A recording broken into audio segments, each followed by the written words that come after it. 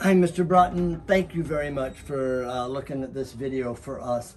I don't expect you to remember, but you guys sold an OC seltzer for us a few years back with a lot of success.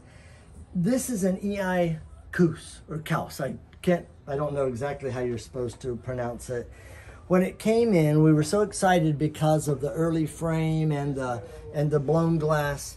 The blown glass, not the float glass, that we took it apart and were absolutely convinced that it was an original pastel.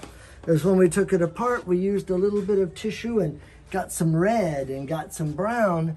We thought, oh, it must be an original pastel. Well, then we saw another image that was very, very similar. And quite frankly, we don't want to sell it without knowing whether we should sell it in our store or if it should be at the Russell in August. Needless to say, we're hoping that it needs to be at the Russell in August, if that's your opinion. Let me just show you the back. As I said, we had it apart, and his signature was very plain to see. As you can see, the age is correct.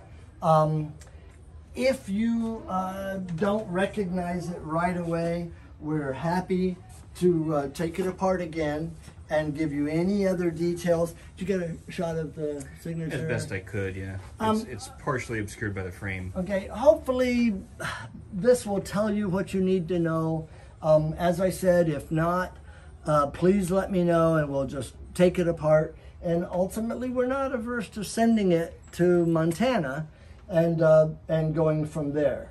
It may or may not be worthy. At this point, we don't feel qualified to make that judgment. And as I said, if it is as nice a piece as we thought it was, then we'd like to see it at the Russell in August.